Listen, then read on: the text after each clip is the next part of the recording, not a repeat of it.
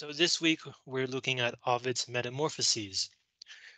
I specifically chose a section that is continuous, so we won't have to jump around. Let's look at this week's questions. 1. In the story of Pygmalion, his statue is not any less beautiful naked. Do you think this is unusual? Why or why not? Question 2. In the story of Mira, do you think Mira should shoulder most of the blame for her incest? Why or why not? Question 3. The story of Venus and Adonis says that Venus is pricked by Cupid's arrow. If the gods represent different ideas, moments, and skills in human life, what do you think it means that they are susceptible to Cupid's arrows? So the idea here is uh, when someone is poked or pricked by Cupid's arrow, they fall in love with the next person they see. But in this story, the person who is pricked by the arrow is a god. So how does that change our understanding of how the Greeks understand their gods? What does it mean for a god also to be vulnerable to Cupid? Question 4. Do you think the story of Atalanta answers Adonis's question? If so, how? If not, why not? Question 5. Compare the story of Pygmalion with the story of Venus and Adonis. How are they similar? How are they different? Okay, let's start from question 1. Pygmalion. This is from book 10 out of 24 books, so somewhere near the middle. And the footnote tells us that this part of the poem is told or sung by Orpheus, the most famous musician in ancient Greece. So it begins with a quotation mark, right? He's singing the poem. So let's start from stanza 2 here. He created an ivory statue. Ivory in Chinese is 象牙. A work of most marvelous art. The word marvelous is very interesting because it comes from the noun marvel. A Marvel is, first of all, a film company that makes superhero movies, but Marvel originally meant something that is amazing. So marvelous art is something that people would look at and think, wow, that's amazing. And he gave this statue a figure or a shape better than any living woman could boast of. And promptly conceived, which means something something was born in him. Conceived a passion for his own creation. Basically, he fell in love with his own statue. You would have thought it alive, so like a real maiden, that only its natural modesty kept it from moving. Art concealed artfulness. Pygmalion gazed in amazement, burning with love for what was in likeness a body. So what looked like a body, a human, a live human body. Now, at this moment, you might be thinking, but it's a statue. Like we look at ancient Greek and Roman statues and nobody is confused. Everybody knows it's a statue. What's going on? And the thing is, when we look at statues today, they're mostly white, right? Made of white stone. Here it's made out of ivory. Sometimes it's made out of marble, 大理石. But they used to be covered in paint and color. It's only after thousands of years when we look at them now, all of the paint has fallen away. When these ancient Greek and Roman statues were first made, they were covered in colorful paint, and the colors are not like today. If you look at a classical painting, it kind of looks like a human. The colors that the ancient Greeks and Romans used were very convincing, very alive. They looked exactly like the color of skin or the color of clothing. They were vibrant, bright, enticing, entertaining colors. So it's unlikely, but it's not impossible for someone like Pygmalion to look at a statue and think, wow, that looks like a real person. Of course, it's less likely when that person, Pygmalion, is the creator of the statue. That's why this is a myth. So he falls in love with his own statue. Often he stretched forth a hand to touch his creation, attempting to settle the issue. Was it a body? Or was it, this he would not yet concede, a mere statue? He gives it kisses, and they are returned, he imagines. Now he addresses, and now he caresses it. So notice the now construction. In Chinese, this is 一下这样,一下那样. Feeling his fingers sink into its warm, pliant flesh. Pliant means it's manipulable. It changes under your hand. And fears he will leave blue bruises all over its body. 파괴기라 옷에. He seeks to win its affections with words and with presents pleasing to girls, such as seashells and pebbles, 小人石, tame birds, armloads of flowers in thousands of different colors, lilies, I think this is 百合, bright painted balls.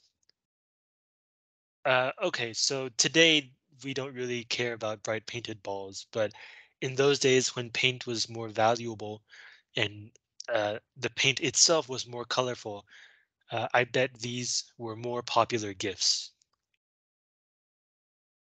Curious insects in amber. First of all, curious here means strange. The original meaning of curious is strange.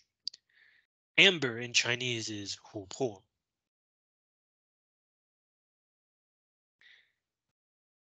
He dresses it up. He dresses up the statue and puts diamond rings on its fingers, gives it a necklace, a lacy brassiere, and pearl earrings.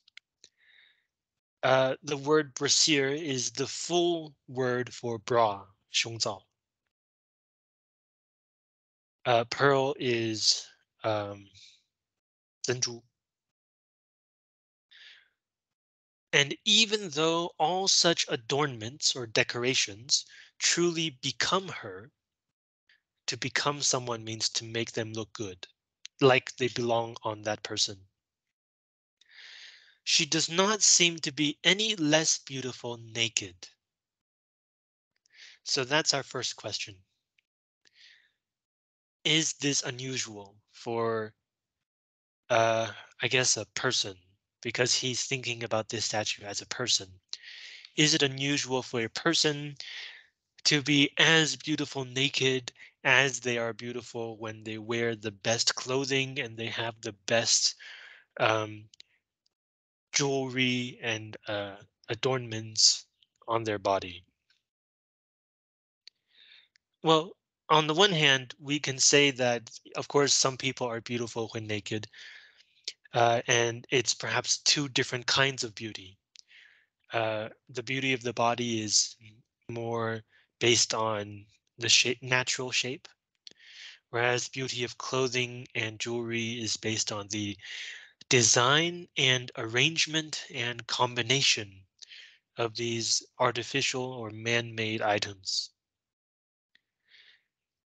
But because we're talking about Western literature, there's another aspect we should think about, which is that most of Western society today lives in a Christian tradition. Now, of course, Ovid was writing, I believe, before, yes, he was writing before Christianity became a really big thing. But today, when we read this, there seems to be a kind of clash between Ovid's pre-Christian tradition and how the Christian tradition views the human body today. And the Christian idea of a naked body is heavily influenced by the book of Genesis, 创世纪. And we'll talk about this later in the semester when we read the Bible. But the idea is that humans were born innocent, no sin, no idea of good and evil, and therefore no shame about any of their actions because all of their actions were good, and no shame about like nakedness or their body or things like that because all of it was created by God and so all of it was good. Humans only started to, I guess, learn shame or to begin to develop shame when they were seduced by Satan to eat the forbidden fruit, the fruit of the tree of the knowledge of good and evil. As you can tell from the name, the fruit gives the eater knowledge of what is good and what is evil. Although here, not the word knowledge is probably not the best word. It gives the eater an idea of good and evil. It gives the eater the idea that some things may be evil, that evil could exist in the world. And so from that beginning, uh, after eating the fruit, humans developed sexual desire. And from sexual desire, there is a connection with the human body. So if sexual desire is born from disobeying God, is born from sin, then the naked body and the parts of the naked body that are related to sex are also sinful and shameful. So when we read this passage from the Christian tradition, the idea that someone could be as beautiful naked as they are well dressed, as beautiful naked as they are beautiful when well dressed, is quite different from how the Christian tradition understands the naked body.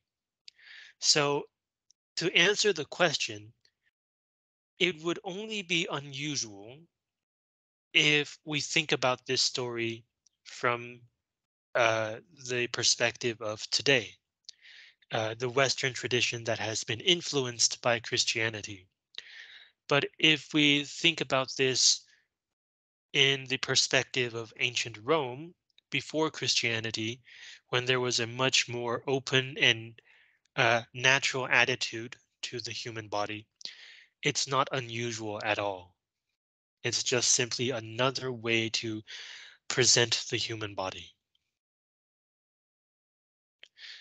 Okay, do you have questions about this point?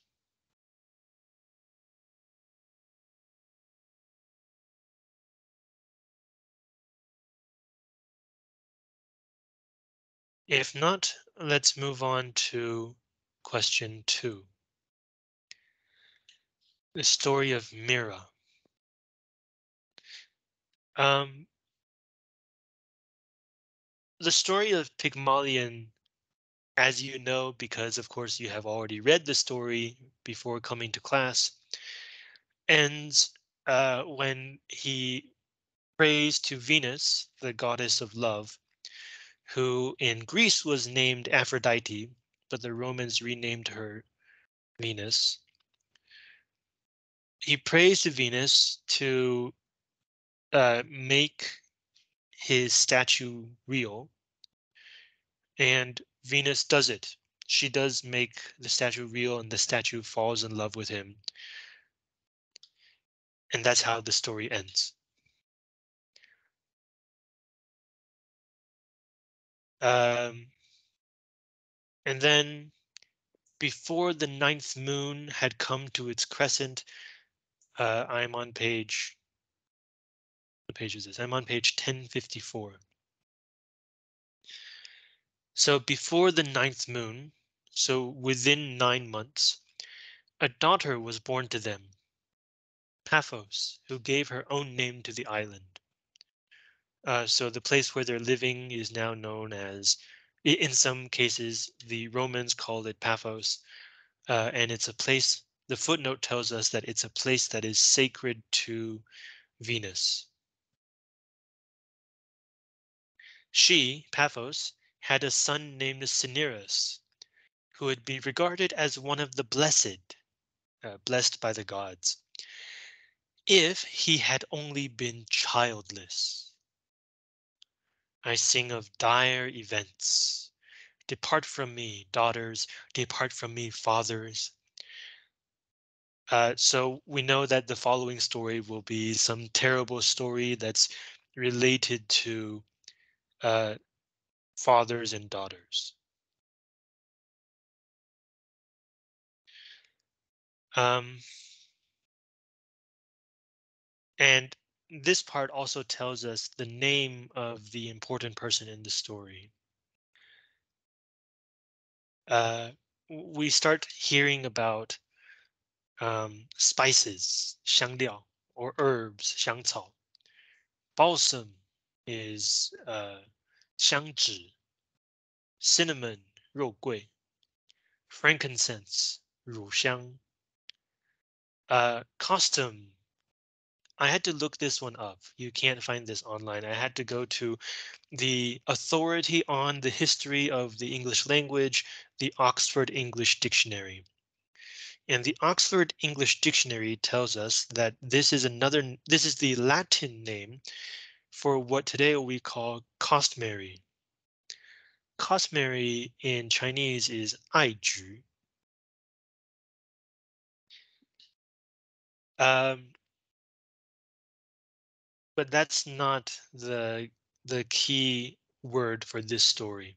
Right here it says it also bears myrrh. Myrrh in Chinese is 没药, 没有的没, 没药. And too great a price was paid for that new creation. So this tells us that this myth is related to something terrible about fathers and daughters, and leads to the creation of myrrh. A lot of myths are about the creation of plants or animals or some kind of tradition. Cupid himself denies that his darts ever harmed you, Mira. So the character's name is Mira. And swears that his torches likewise are guiltless. One of the three sisters bearing a venomous hydra and waving a Stygian firebrand must have inspired your passion. So the footnote tells us the three sisters are known as the Furies. The Furies, okay, the Furies are a trio of ancient goddesses older than Zeus. And their, I guess, responsibility is to punish uh, unacceptable relations and actions inside the family. So between family members. The most famous example is after Agamemnon came back from Troy, he was murdered by his wife Clytemnestra because she was now with a new man named Aegisthon. And so Agamemnon's son, Orestes, to avenge his father, killed his mother, Clytemnestra. But of course, sons are not supposed to kill their mothers. So as punishment, the Furies tortured and chased him all around Greece. So they're responsible for punishing improper family relations. So the poet here says, it must have been the Furies who did this to torture you. A Stygian firebrand. Stygian is the adjective for the river Styx. This is the river of Hades. This is the river of the underworld. So it has to do with punishment and death.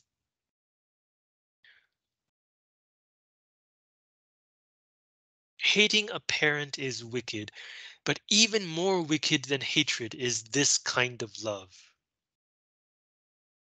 Um, okay, so we kind of already get the idea of what this story is about. Uh, Sexual desire of a daughter for her father.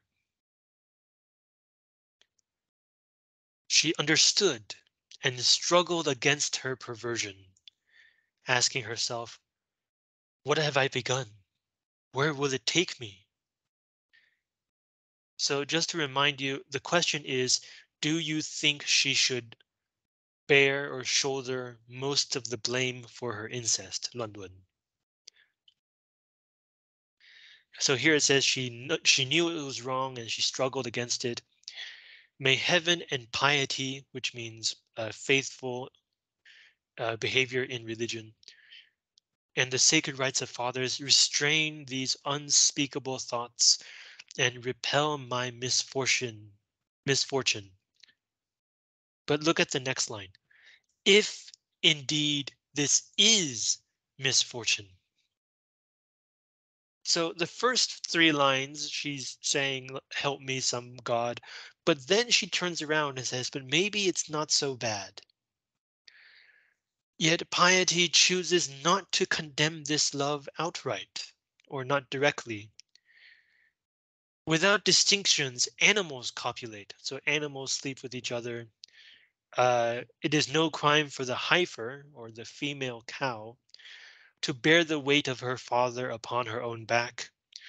Daughters are suitable wives in the kingdom of horses. So she's now looking at the animal kingdom and thinking it's not universally improper for fathers to sleep with their daughters. It's only improper for humans. Human morality gives us such stifling precepts. Precept here is 教条, and makes indecent or improper what nature freely allows us. But people say there are nations where sons and their mothers, where fathers and daughters may marry each other, increasing the bonds of piety by their redoubled affections. So the redoubled affections, so the proper love between parent and child, and then also a second layer of romantic love or sexual desire. So it's redoubled. Wretched am I, 很可怜, who hadn't the luck to be born there, injured by nothing more than mischance of location. So she starts out saying, I know this is wrong, God help me. But then she says, oh, I wish I could. But then in the next stanza, she turns around again. Why do I obsess? Be gone, forbidden desires. Of course he is worthy of love, but love for a father. Okay, but then she turns around again. So then if I were not the daughter of great Cinyras, I would be able to have intercourse with Cinyras. Though he is mine, my father, he is not mine, my lover, and our nearness ruins me. I would be better off as a stranger. It would be good for me to go far away from my country as long as I could escape from my wicked desires. For what holds me here is the passion that I have to see him, to touch and speak to Cinyras, and give him my kisses if nothing more is permitted. And this continues for a while. The idea is she knows it's wrong. but she can't help her sexual desire. This is very different from the kind of literature that we often see today, where something so uh, improper is not even considered. It's described, but only to condemn it, only to say unequivocally that it is wrong. In part, that is also from the Christian tradition, because again, if humanity has eaten from the forbidden fruit, there's no in between. Either you ate or you did not eat. There is no like gray area in the middle. But before such a clear-cut morality, especially in the tradition of Greece and Rome, uh, different gods have different ideas and different uh, rules. So depending on which god you pray to or which god you follow, there might be different ideas of right and wrong. So there was much more of a gray area in that ancient culture. Um, so the story continues. She struggles against her desire. And finally, nor is she able to find any rest from her passion, save but in death. The word save here means but. The word but here means only. Or sorry, save means except for. But means only. So here it means the only way she could think of to get any rest from her desire is to die. I am on page 1056. Death pleases her, and she gets up, determined to hang herself from a beam, 梁柱, 大梁, I guess, 柱是直的, with her girdle, 束腰. Farewell, dear Cinyras. So she's not calling him father anymore, right? She's calling his name like he's just another man. May you understand why I do this, she said, as she fitted the noose around her pale neck. A noose is just a rope or whatever you use to hang a person. They say that, so remember again, it's a poet telling us a myth. So they say that hearing her murmuring, her faithful old nurse in the next chamber arose and entered her bedroom. Here a nurse is not someone who helps a doctor. The original meaning of nurse is naima, someone who helps to raise a child. At sight of the grim preparations, she screams out. Notice the change in tense, right? She arose, which is in the past, but now she screams out, which is in the present. This gives the change into present tense gives this scene more immediacy. We more directly feel the emotion here. She screams out and striking her breasts and tearing her garments. This is the traditional behavior of somebody who is in grief and despair and incredibly sad. To beat your chest and to tear your clothing. And if you're even sadder, you can tear your hair. So she removes the noose from around the girl's neck, and then only then she collapses and weeping embraces her, asking her why she would do it. Of course, Mira can't bear to tell her nurse why. It's such a shameful desire. So the nurse keeps trying to get her to talk.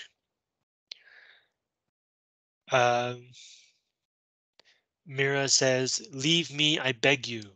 So please go away. I'm now on page 1057. And then finally, the nurse gets Mira to admit what's wrong by by threatening now to disclose her attempted self-murder Disclose means to reveal, but pledging to aid her if she confesses her passion. And so Mira can only bear to say this crucial line.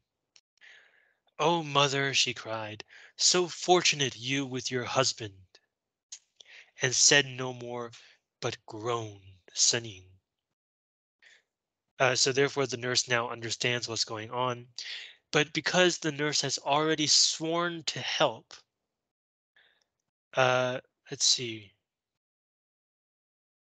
"Speak and allow me to aid you," the nurse says this.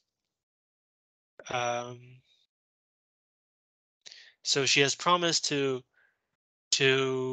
uh, right, "I will be zealous," which means passionate, "in aiding your cause." Cause means what you're trying to do.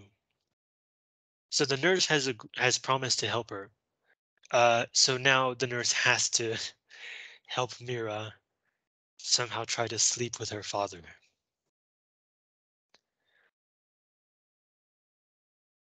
So here the nurse says she will help Mira. "Live then," the nurse replied, "and possess your—" Not daring to use the word father, she left her sentence unfinished, but called upon heaven to stand by her earlier promise. So now we have a second candidate for someone who should bear the responsibility for Mira's incest, the nurse. So how does she help Mira? Now it was time for the annual feast days of Ceres. Ceres is the goddess of the harvest, of uh, the harvest in Chinese is 收割.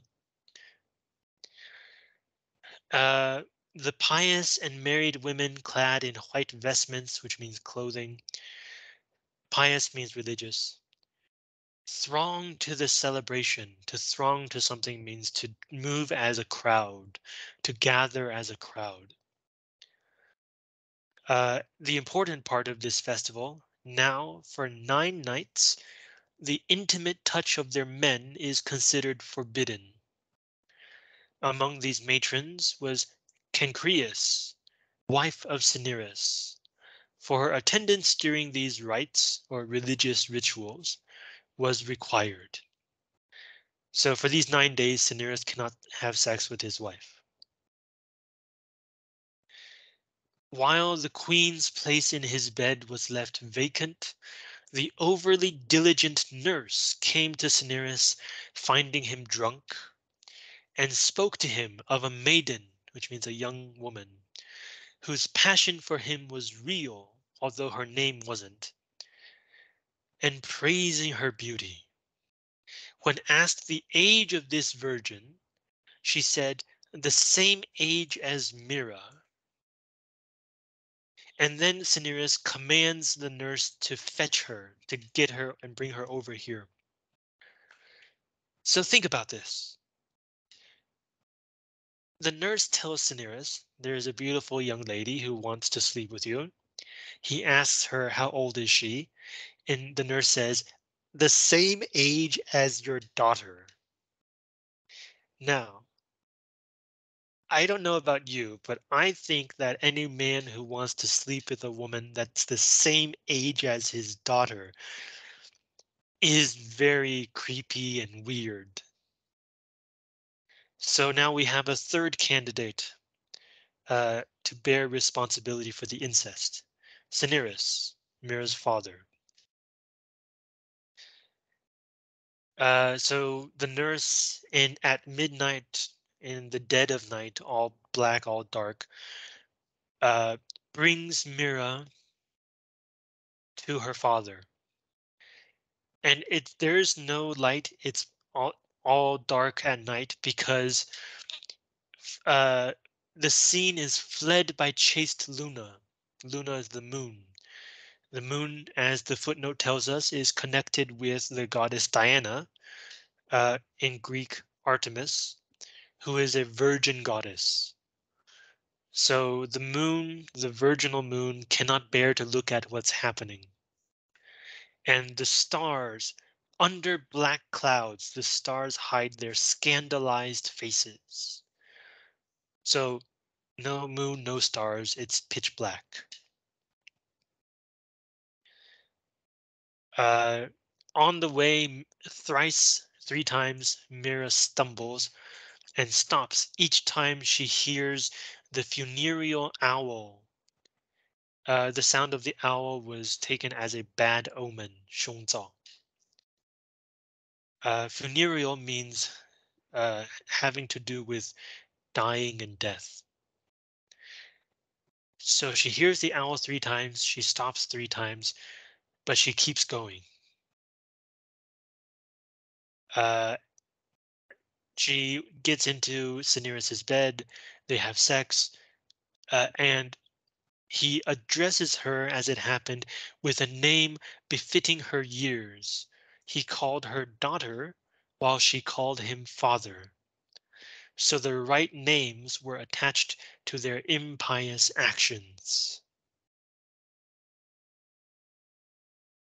Filled with the seed of her father, she left his bedchamber, having already conceived, 已经怀上了, in a crime against nature which she repeated the following night and thereafter. So she came back the next night and the next night and the next night. Until Cinyras, impatient to see his new lover after so many encounters, brought a light in, and in the same moment discovered his crime and his daughter. Grief, terrible sadness, left him speechless. He tore out his sword from the scabbard, 刀鞘. Mira sped off, she ran away, and thanks to night's shadowy darkness, escaped from her death. So, back to our question. Do you think Mira should shoulder most of the blame for her incest? Why or why not? Well, if you say yes, uh, it's because, of course, she is the person who falls in love with her father. She is the person who actively goes to have sex with him night after night. So yeah, she should be blamed. But should she have most of the blame? First of all, why did she fall in love with her father? The beginning of the story tells us Cupid denies responsibility. He says he didn't do it. So the poet says it must have been the Furies who made her fall in love with her father. In other words, in the ancient Roman and Greek idea of passion, emotions, these are seen as uncontrollable, uh, or at their essence, basically, they are things that are not to be controlled. You can control them, but being controlled is not part of what they are. You cannot direct your emotions, you can only guide your emotions. This is opposed to reason or rationality. You can guide your thoughts, you can direct your thoughts, you can lead your thoughts, but you can only try to control your emotions. So falling in love with her father, not really her fault.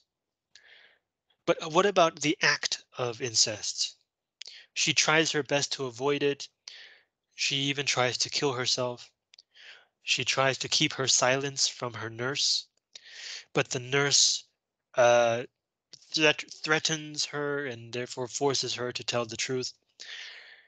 Um, and then because the nurse has already sworn and promised to help her, Mira doesn't have to do anything at all. She just tells her nurse and her nurse takes care of everything else. So it seems like the nurse should bear more responsibility than Mira. But we have a third person, Cinyras, her father. The nurse tells him the young lady is the same age as your daughter. When Mira sleeps with him, they call each other father and daughter. So even though he doesn't know that it's his actual daughter, it does seem like the only thing that prevents him from willingly having sex with his daughter is the fact that she is his daughter, not her age, not her position in society, not the way that they meet, right? Because the way that they meet is very strange. The nurse tells Cineris, "There's a young lady who wants to have sex with you," and he says, "Yes." It's almost like prostitution, almost like sex work, except for there's no money involved. Very strange. Um, but of course, when we think about the nurse's responsibility, she couldn't have predicted that Mira's problem was that she had fallen in love with her father.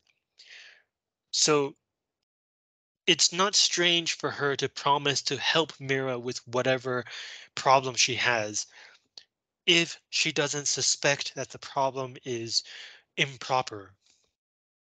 Right? At that time, the nurse simply thinks that Mira has fallen in love with some man, maybe her own age, not her father. So, like, you can't really blame the nurse for trying to help the young girl that she had been raising from when the girl was a baby. At this point, the nurse is like a second mother. And like, yes, the father being willing to sleep with a woman his daughter's age is very creepy. But as the conclusion shows, he's not willing to actually sleep with his daughter. So if we have to place blame on somebody, uh, maybe, I don't know, I would blame the father most. The nurse can't break her promise. It's considered offense against the gods to break a promise. So she had sworn to help Mira, so the nurse had to help her.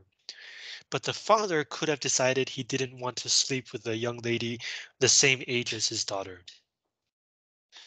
But really, the point of this question is not to blame one person. The point is to show how, uh, in the Greek and Roman way of thinking, uh, blame or responsibility is often not owed or placed onto individual people, but on the influence of some kind of god, whether it's the influence of Mira falling in love with her father or the influence of the nurse having to keep her promise because of the gods, or the fact that there was the opportunity for this incest to happen because of the feast of Ceres, a goddess. So today we would say it's an unlucky situation, but we should also remember that behind this situation is various ideas of being pious and faithful to various different gods and goddesses. Okay, do you have questions about number two?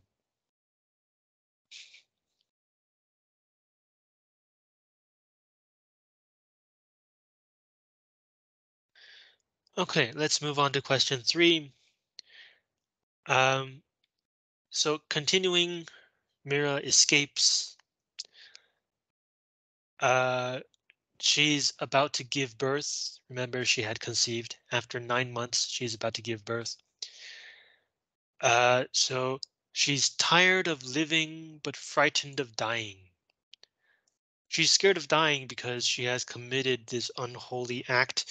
And so if she dies, she would go to hell or like to go suffer in the underworld. So she doesn't want to live. She doesn't want to die. Instead, she prays to the gods. Oh gods, if there should be any who hear my confession, I do not turn away from the terrible sentence that my misbehavior deserves. Sentence here is 量刑，就是判决之后的量刑。But lest I should outrage the living by my survival. Lest means so that I don't, or in case, lest I should outrage the living by my survival, or the dead by my dying. Drive me from both of these kingdoms. Transform me wholly, so that both life and death are denied me. This is why these poems are called the Metamorphoses, because people and things transform. They metamorphose. Some god did hear her confession, and heaven answered her final prayer. For even as she was still speaking, the earth rose up over her legs. I'm on page 1059. And from her toes burst roots that spread widely to hold the tall trunk, 枝干, in position, 树干. Her bones put forth wood, and even though they were still hollow, 中空, they now ran with sap, 树枝, and not blood. Her arms became branches, and those were now twigs that used to be called her fingers. Twigs are small branches. While her skin turned to hard bark, 树皮. The tree kept on growing over her swollen belly, wrapping it tightly, growing over her breast and up to her neck. She could bear no further delay, and as the wood rose, plunged her face down into the bark and was swallowed. Loss of her body has meant the loss of her feeling, and yet she weeps, and the warm drops spill from her tree trunk. So this is the origin of the myrrh tree, which produces the tree sap called myrrh. But under the bark, the infant conceived in such baseness, which means a low and improper birth, continued to grow, and now sought a way out of Mira. And with the help of Lucina, the goddess of childbirth, uh, was born a bawling boy child, whom naiads, a naiad is a kind of nymph or 仙女, placed in soft grasses and bathed in the tears of its mother.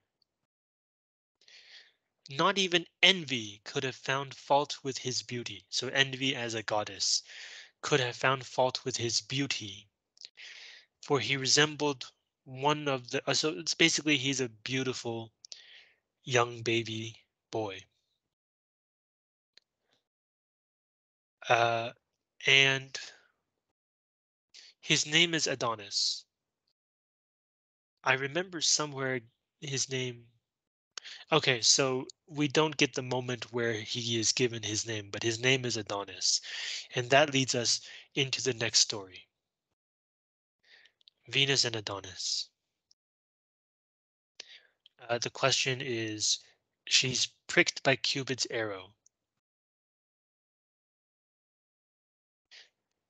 Okay, time swiftly glides by in secret, escaping our notice. Uh, so a most beautiful infant now is an adolescent, 青少年, and now a young man. So time flies very quickly. Infant, adolescent, young man. Even more beautiful than he was as a boy. Pleasing now even to Venus. And soon the avenger of passionate fires that brought his mother to ruin. So the young man is going to avenge his mother. So his mother was brought to ruin by Venus or somebody in charge of her love for her father. So now this young man will bring trouble to Venus as revenge. For while her fond Cupid, her is Venus. Cupid is her son. her fond Venus was giving a kiss to his mother, he pricked her unwittingly, accidentally, right in the breast with an arrow projecting out of his quiver. A quiver is where you keep the arrows. I don't know the Chinese name for this. Annoyed, the great goddess swatted him off, parapaizo. But the wound had gone in more deeply than it appeared to, and at the beginning deceived her. So the prick from the arrow does have an effect on Venus.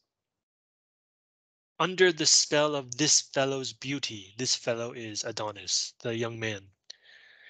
The goddess now, next page 1060, now prefers Adonis and clings to him, his constant companion. So because of Cupid's arrow, she has fallen in love with this uh, young human, beautiful young human man. Let's take a 10-minute break.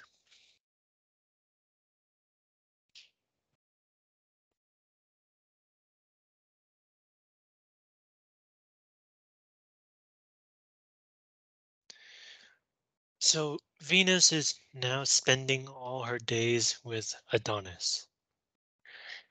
The question was, how does the idea that Venus is also vulnerable to Cupid's arrows change our understanding of what the gods mean to the ancient Greeks and Romans?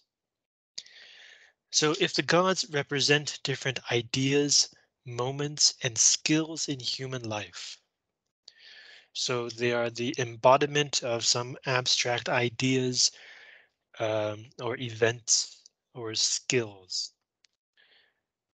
Um, and yet these abstract ideas could be changed or influenced by the beginning of love. So this seems to say that uh, in general terms, not necessarily for Venus, but for all the gods, it seems to say that love can have an effect on every aspect of life, whether it's about intelligence or practical wisdom or seizing the right moment or skills like carpentry, woodworking, or like sewing or sailing. Love, it seems to say, can affect and influence all of these. But what about this specific case where Venus, goddess of beauty and love, is also affected by the beginning of love due to Cupid? Well, if Venus is the goddess of love and beauty, or that means that she is the embodiment of the idea of love and the idea of beauty. So this seems to be saying that the beginning of love can change our understanding of what is beauty and what is love. To put this in plain English, when we fall in love, it might not be with the kind of person we think we might fall in love with. So it changes our idea of love. It might not be with a person who looks like uh, someone like who doesn't look like what we say we want to see in our lover. So it might be we may fall in love with someone that we don't necessarily think is beautiful or handsome. And yet the longer we love them, the more beautiful or handsome they may look. So love also changes our idea of beauty as well. The beginning and experience of love can change our idea of love and our idea of beauty. That at least that's what I think this part of the myth is saying. But of course, Adonis himself is incredibly handsome. So the change for Venus is not necessarily in the definition of beauty, but in the idea of love. What kind of person Venus thought she would be able to love or end up loving. As a goddess, she probably didn't think she would love a human, but due to Cupid, here she is, in love with a human named Adonis.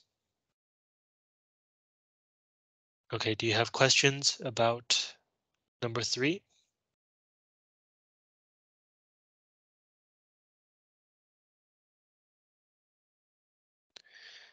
Okay, number 4.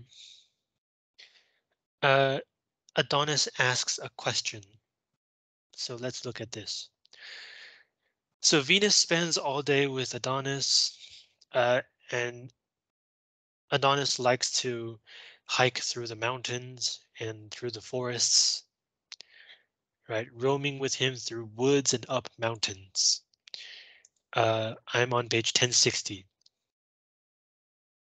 So Venus follows him, but she avoids the fierce wild boars, 野猪, and rapacious wolves and bears armed with sharp claws, and shuns the lions.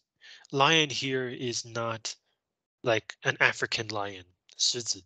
A lion here is a mountain lion. Oh, uh, and she warns you also to fear the wild beasts, Adonis.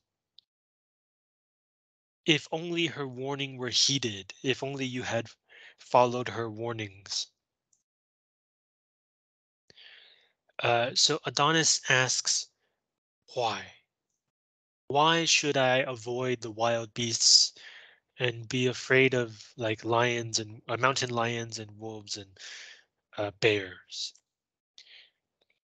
And when he asked why, Venus said, I will tell you this story, which will amaze you with its retribution, which means like punishment, delivered for ancient wrongdoing.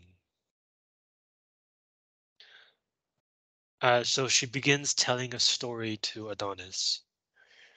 And this is the story of Atalanta. So the question is, does this story answer Adonis's question? Why should he avoid the wild animals? So, okay, so now notice there are two sets of quotation marks because it is the poet telling us these myths. And within this myth, it is Venus telling Adonis this particular story. Perhaps you heard of a maiden able to vanquish, which means defeat, the swiftest of men in a foot race. Nor could you say, whether she deserved praise more for her speed or her beauty. So this woman is both very fast and very beautiful. She asked some god about husbands. A husband, the god answered, is not for you, Atalanta.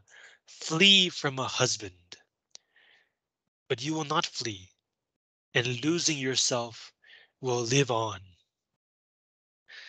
So that doesn't sound very nice. So because of this, she hides in the forest. But because she's so beautiful, many men want to marry her, right? She has many suitors. And so she says, you cannot have me unless you outrun me. Come race against me. A bride and a bed for the winner, death to the losers. Those are the rules of the contest. Wow. So to marry her, you have to race her, but if you lose, you die. Venus also thinks this is very extravagant. Cruel? Indeed. But such was this young maiden's beauty, page 1061, that a foolhardy throng of admirers took up the wager. So not just one man, but many men wanted to race her.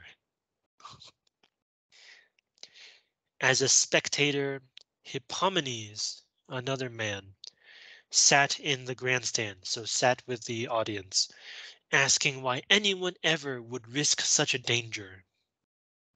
However, As soon as he caught a glimpse of her beauty, uh, her face and her body both bared for the contest. So Atalanta is racing naked, probably because it makes her faster. He threw up both hands and cried out, "I beg your pardons, who only a moment ago disparaged your efforts.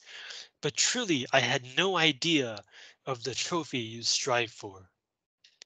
So now that he sees how beautiful Atalanta is, he also understands why men would risk dying for her. So as you, I'm sure, can tell, he also decides to race her. Here we have a description of what it looks like when she's running, and basically she's very beautiful. She crossed the finish line while Hippomenes was still looking at her, and Atalanta, victorious, was given a crown and the glory.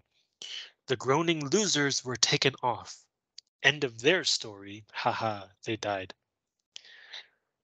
And then Hippomenes, notice this, right after the other men are dragged off to die, right after, Hippomenes stood on the racetrack and fixed his gaze on the maiden and said, "Why seek such an easy victory over these sluggards?" A sluggard is a slow person. "Contend with me." Right after the other men died, he wants to race her. "And if fortune makes me the winner, you will at least have been beaten by one not unworthy. I am the son of Megareus, and son of Neptune, my great grandfather." Okay, so this Hippomenes isn't just some random dude. He's the grandson of Neptune. Neptune is the Roman name for Poseidon, god of the sea. So Hippomenes isn't just some guy. His grandfather is not just a god, but one of the older gods. Poseidon and Zeus and Hades are brothers. Uh, as he spoke, Atalanta's countenance softened. Countenance means her facial expression. Uh, she wondered whether she wished to win or to be won, and asked herself which god, jealous of her suitor's beauty, sought to destroy him by forcing him into this marriage. So it turns out Hippomenes is also very handsome and beautiful. So when Atalanta looks at him, she didn't know whether she wanted to win the race or to be won, like as the prize for losing the race. So like if Hippomenes wins the race, the prize is Atalanta. He would win her as the prize. So to be one.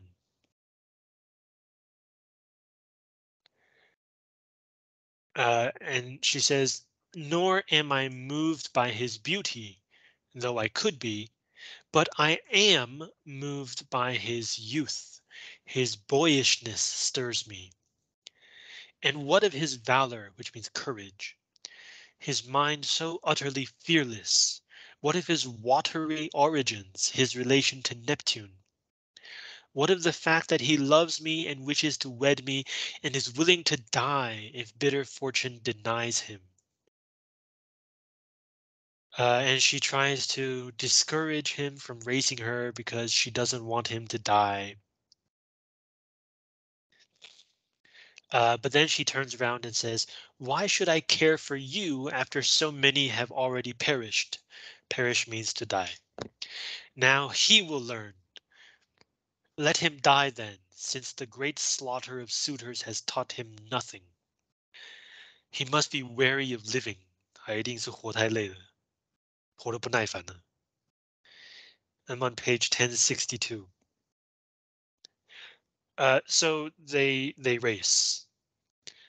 But before they race, Hippomenes prays to Venus. He anxiously begged me. Me is Venus, right? Venus is telling the story.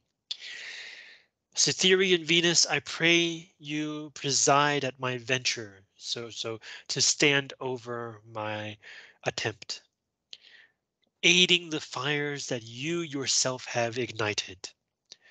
Since you have made me fall in love with her, you should help me to win her. And so Venus does help him. She goes to a field somewhere in Cyprus. Cyprus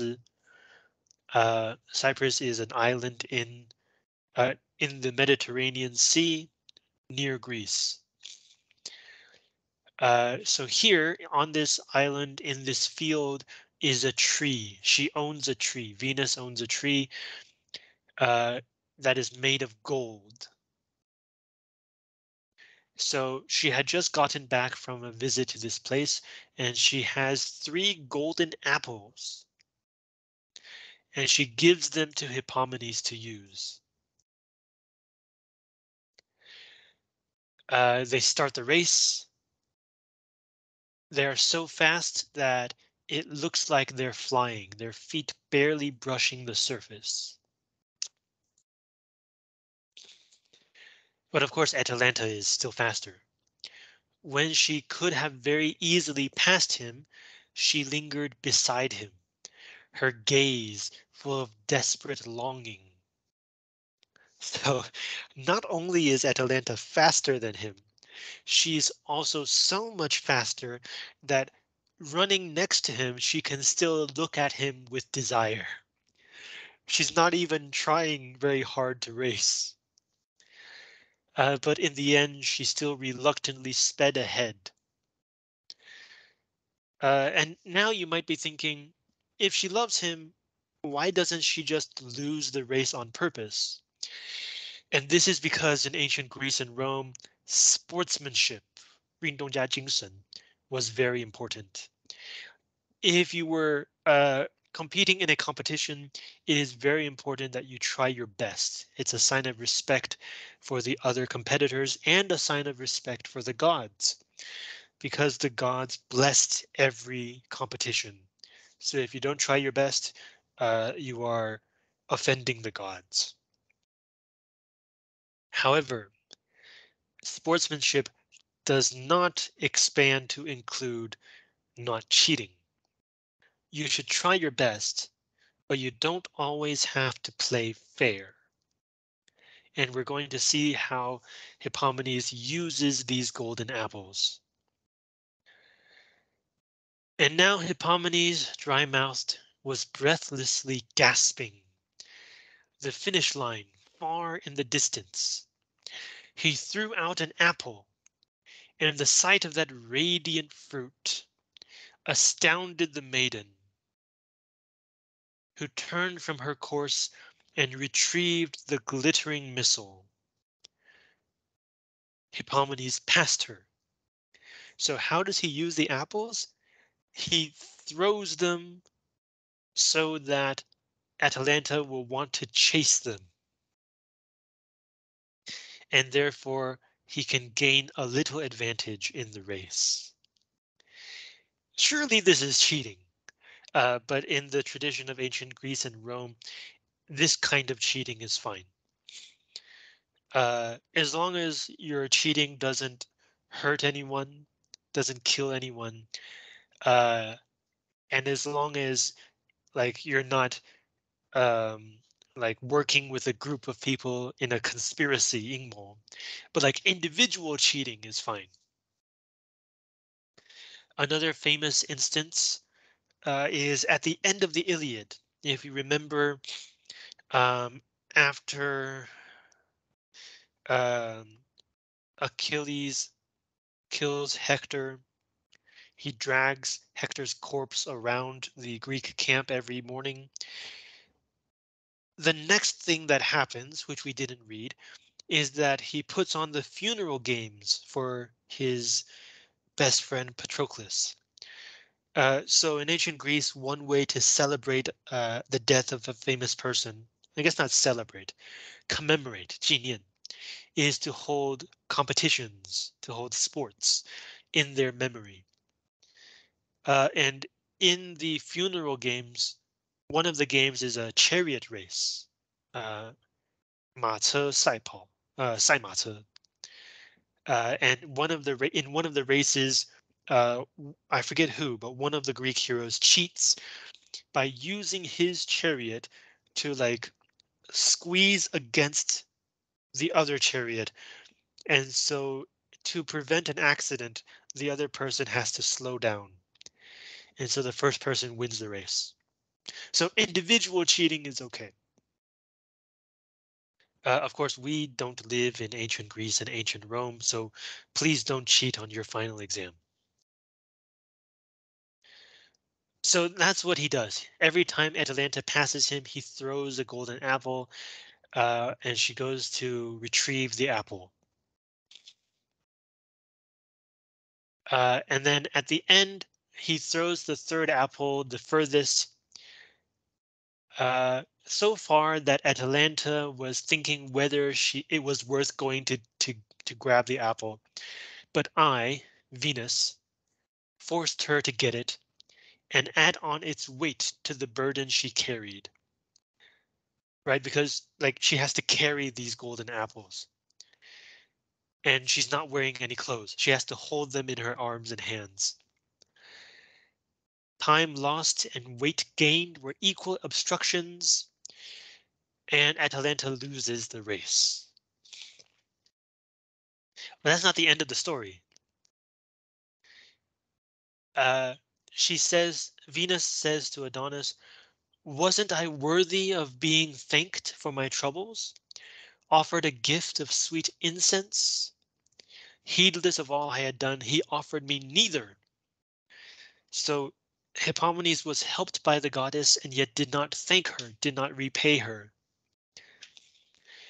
And so in revenge, Venus leads Hippomenes and Atalanta to a place deep in the forest. And this place is a shrine to the ancient goddess Cybele. This goddess is not a Greek goddess. I think it's a Roman goddess. And here at this shrine to a goddess, Venus gives Hippomenes sexual desire. Right, it says unbridled desire, which means uncontrollable desire, possessed Hippomenes, moved by the strength of my godhead. So I use my goddess powers to give him sexual desire. And so at this shrine to the ancient religion, Hippomenes entered that place and by his forbidden behavior defiled it. Because it was impious, it was not allowed to have sex in a holy place, as I'm sure you understand. And so to punish them, Cybele, the owner of this shrine, the goddess, turned them into lions, uh, and took them to pull her chariot. So Cybele's chariot is not 马车, it's 豹车. And that's the end of her story. Venus says to Adonis, "My darling, you must avoid these and all other wild beasts who will not turn tail. So when they see you, they won't turn around. Instead, they will show off their boldness in battle. They will fight you." And that's the end of her story. So back to our question, question 4. Do you think the story of Atalanta answers Adonis's question? Why should you avoid, or why should he avoid these wild animals? Um, I, I, I don't think there's a direct connection between the story of Atalanta and the ending, which is you must avoid these and all other wild beasts. If there's any connection, it's the idea that these wild beasts are unholy or may be unholy. Maybe they are wild beasts because they have offended the gods somehow. So like by engaging with them, by interacting with them, you would be interacting with someone unholy. But then Venus says they won't hide, they won't run, but they will fight you in battle. So it seems like she's talking about the danger of wild animals. And yet, like when at the end of the story of Atalanta, they don't kill these two lovers, right? Hippomenes and Atalanta, who are turned into mountain lions. They aren't. They don't kill anyone. All they do is they get turned. They help to pull the goddess's chariot. They're forced to pull her chariot. So there doesn't seem to be a connection between the story and the reason, supposedly, that Venus is telling the story. And so, like this point really shows us how, like these framing stories, the outside stories, supposedly giving us the reason for the myths, are not the point, right? The point is the myths themselves. Why do people tell the myths? Not as important. So like the poet saw, maybe I guess the poet saw a connection between Adonis and wild animals and the wild animals that Atalanta is turned into. And so like maybe he was like, oh, there's a connection here. I guess I could put these two stories together. But really like the moral or the reason of these stories doesn't really connect. Um, okay. Do you have questions about number 4?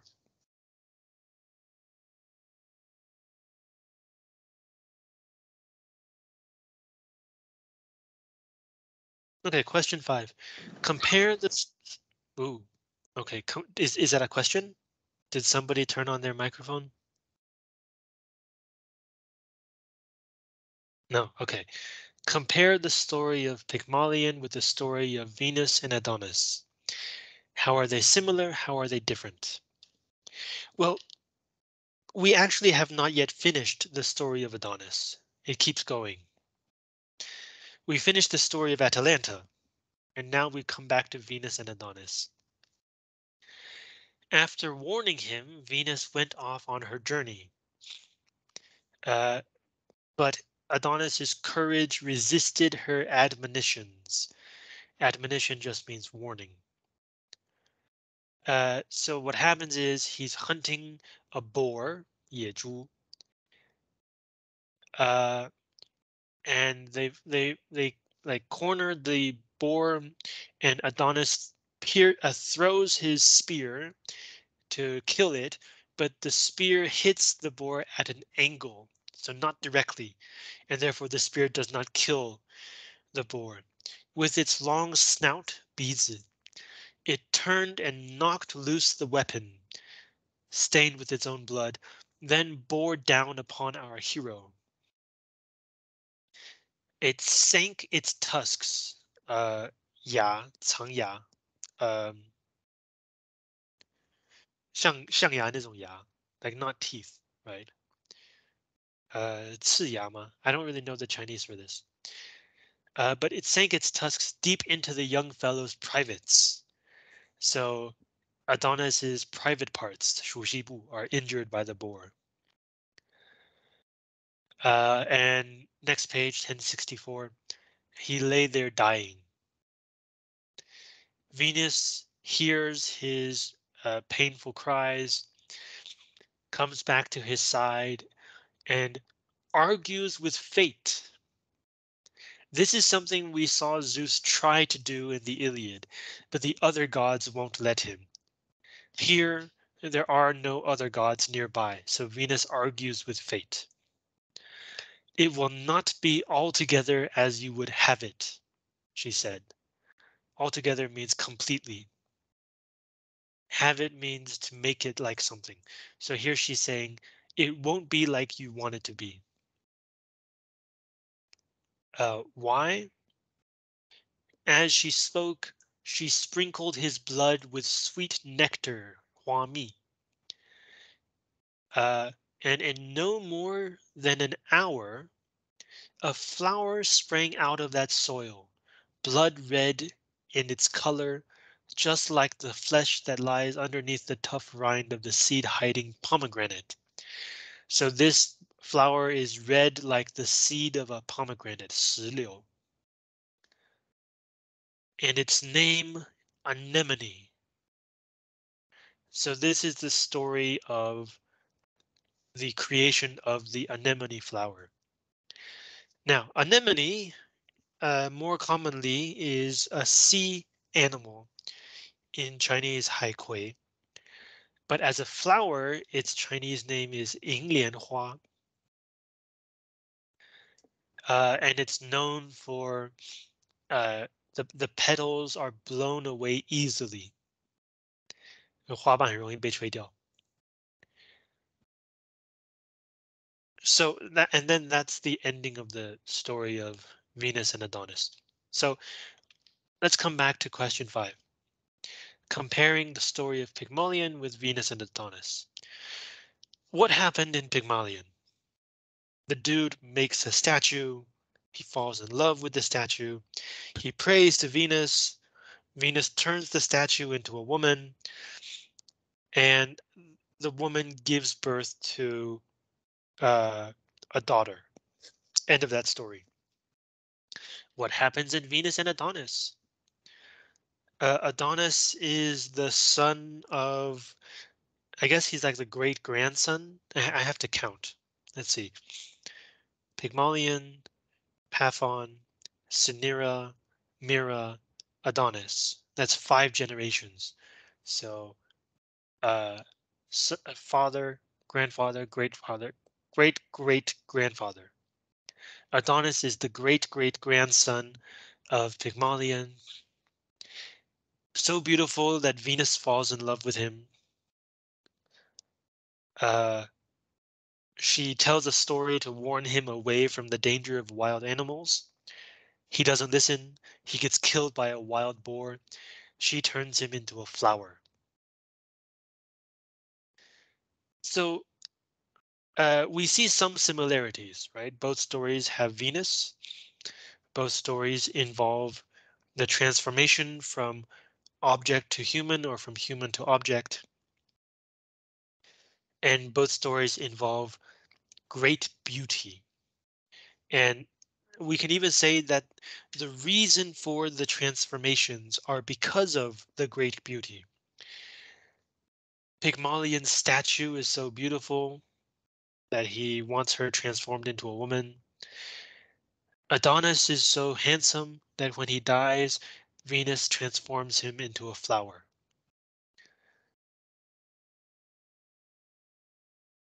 But how are they dissimilar? Well, their main dissimilarities are that Pygmalion does everything right, and so Venus rewards him, whereas Adonis does everything wrong, and Venus saves him. And also another difference is that Pygmalion and his statue begin a new family line, right? 5 generations. But Adonis does not have children, so he is the end of his family line. So in fact, today, not only have we read uh, a series of interconnected myths, but this interconnected series of myths is also the story of a family complete, right? Pygmalion and his statue wife and their children, or I guess child, Paphos, the daughter, her child, Cinyras, the king, his child, Myrrha, his daughter, and then they produce a child, Adonis, and then Adonis dies. So it's also the story of a family. Ovid's Metamorphoses is organized like this: cycles of stories. So not just one story after another, but there are connections between the stories. And when there is no connection between 2 stories, it is connected by the narrator. So remember today, all of what we were reading today is told by the musician Orpheus. So at the end of this cycle, uh, after he finishes this cycle, maybe someone will tell Orpheus, wow, that's so sad. Do you have other stories? And Orpheus will go on to tell a new story and a new cycle, something like this. So it's cycles of stories within cycles of stories. And by this organization, individual myths about a flower or like about a statue or about some kind of tradition are connected and woven together into that field of inquiry that we call ancient Greek and Roman myths. So it's not like today when you watch something like a movie like Percy Jackson, right? All of the gods exist together in one world and they're all in heaven. And there's only two places, right? The earth and Olympus, the mountain of the gods.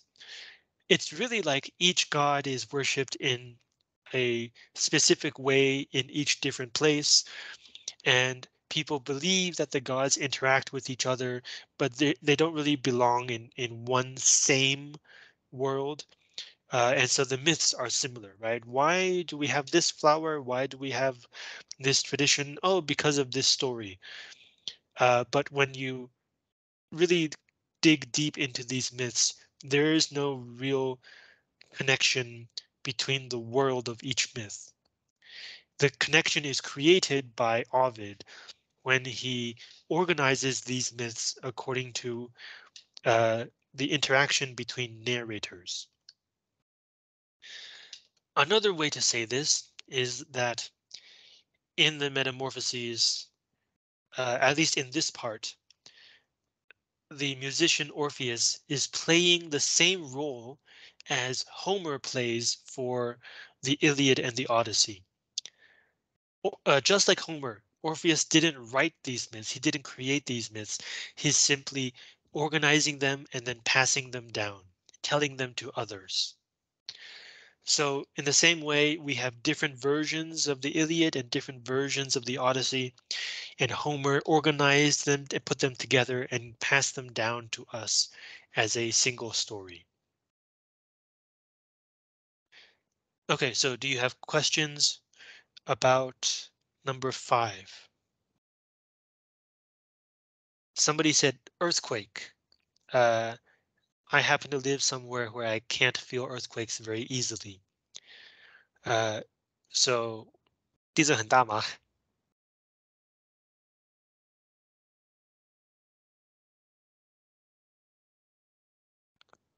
还是小小的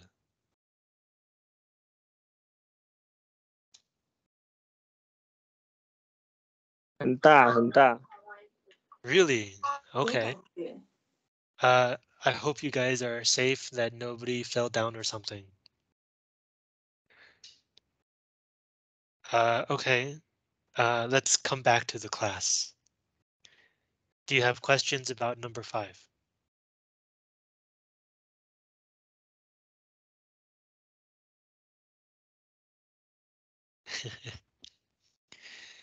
Okay. If not, let's go back to the beginning of this week's reading and we'll talk about them in more detail.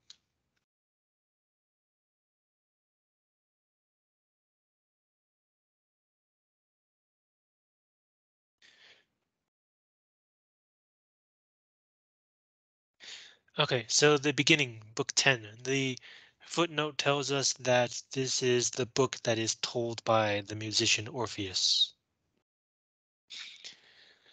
And at the beginning of this story is a connection to the previous story. The previous story is about a group of women who were punished and became history's first prostitutes or sex workers. Pygmalion observed how these women lived lives of sordid indecency. Sordid means unclean. And dismayed by the numerous defects of character nature had given the feminine spirit, stayed as a bachelor, having no female companion.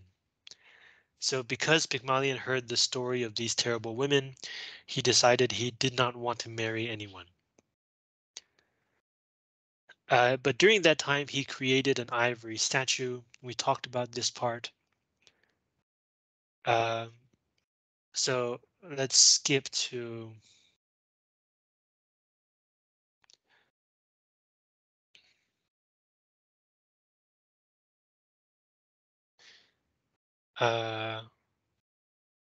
here,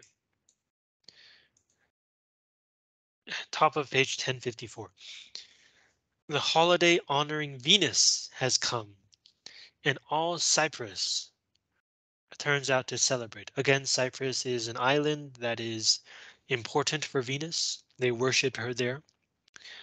To turn out means to come out. Heifers, female cows, with gilded horns. Gilded is 镶金的 or 烫金的. Buckle under the death blow. To buckle means to collapse. A death blow because they are being sacrificed. And incense, 香气, 香烟. There should be a better Chinese for this, but like scented smoke. Soars up in thick clouds. The Greeks and Romans believed that the gods survived on incense and ambrosia. Ambrosia is heavenly nectar, 天蜜. By the way, tusk in Chinese is 獠牙, the tusk of the wild boar that killed Adonis. So because the gods survive on incense, 熏香,香炉, something like that. So at every holy festival, people would burn incense for the gods. And having already brought his own gift to the altar, 祭拜台,祭祀台, then Pygmalion offered this faint-hearted prayer, a faint-hearted, which means he doesn't really believe that it's going to come true, but he prays anyway. And what does he pray for? If you in heaven are able to give us whatever we ask for, then I would like as my wife, and not daring to say my ivory maiden, said, one like my statue. Since golden Venus was present there at her altar, she knew what he wanted to ask for, and as a good omen, 吉兆, 3 times the flames soared and leapt right up to the heavens. So the fire burst up 3 times, and this is a good sign. Once home, Pygmalion went straight to the replica of his sweetheart. Replica means like a reproduction created in the same image. So it's not technically the right word here because the statue is not a replica of his sweetheart. The statue is his sweetheart. There is no reproduction. Threw himself down on the couch. Okay, the word couch does not mean sofa.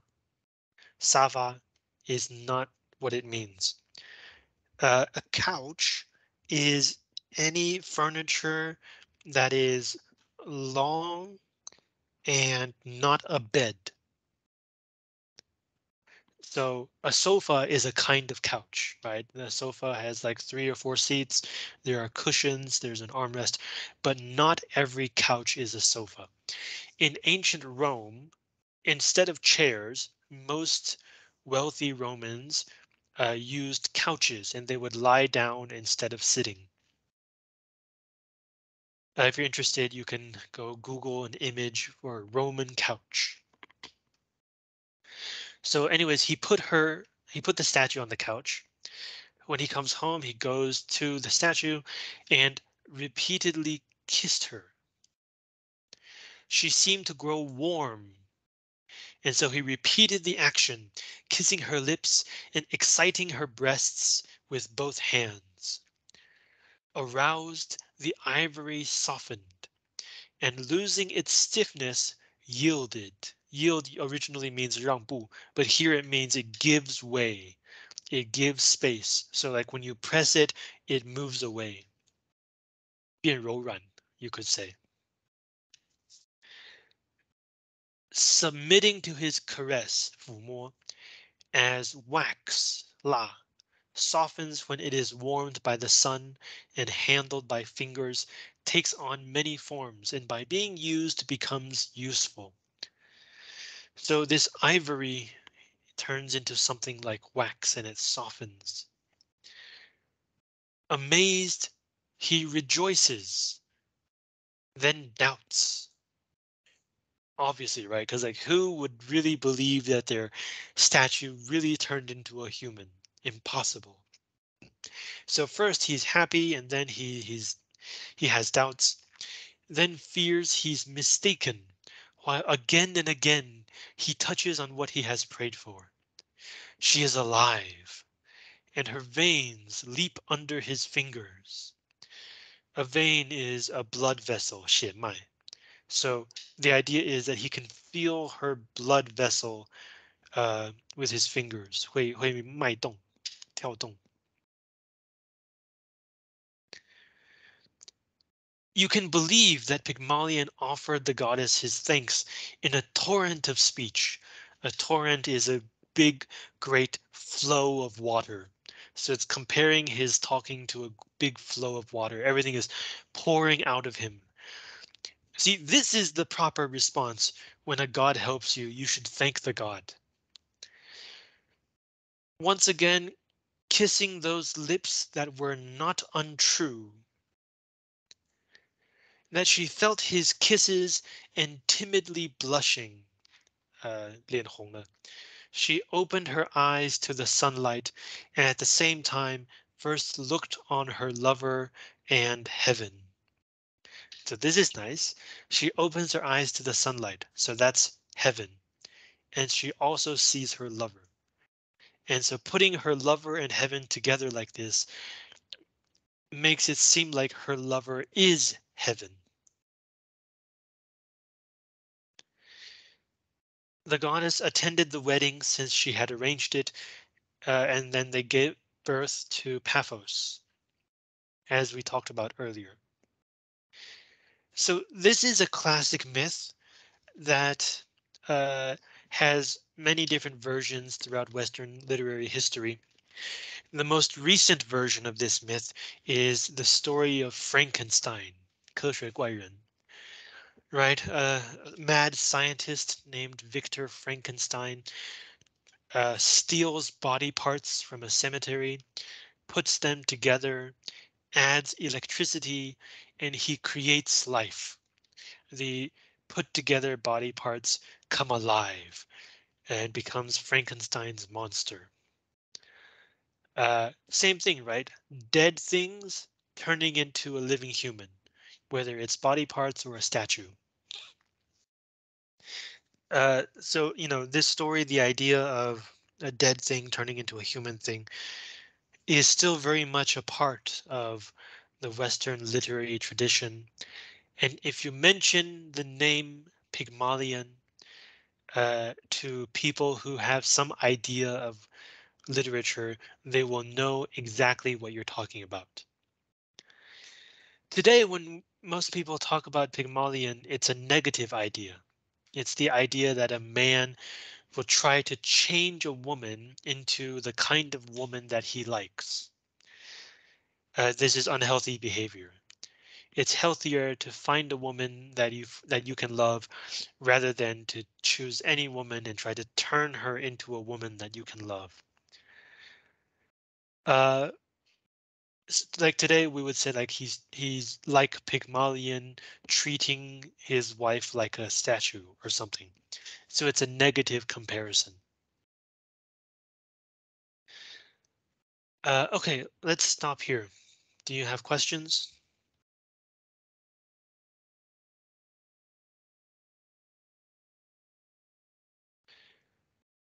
Okay, so that concludes our unit on myths and legends. Before next week, um, please go read the first unit of Oedipus Tyrannos. It's about 15 to 20 pages. I finally tracked down the new version, so it should be easier to read. And we'll talk about that next week.